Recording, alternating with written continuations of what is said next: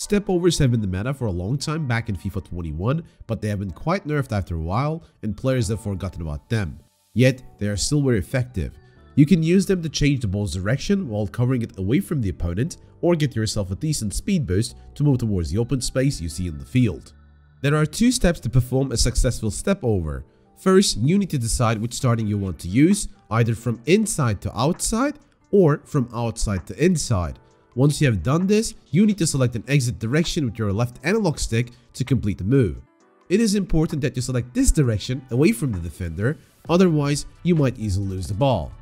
Here I see the tendency of the opponent pushing aggressively towards my dribbler. Right after I initiate the start of the stepover, I quickly take a look at his defender and see that he's about to make a move towards my player's current running lane, so with the left analog stick, I change the direction of the exit move and dodge the defender's movement.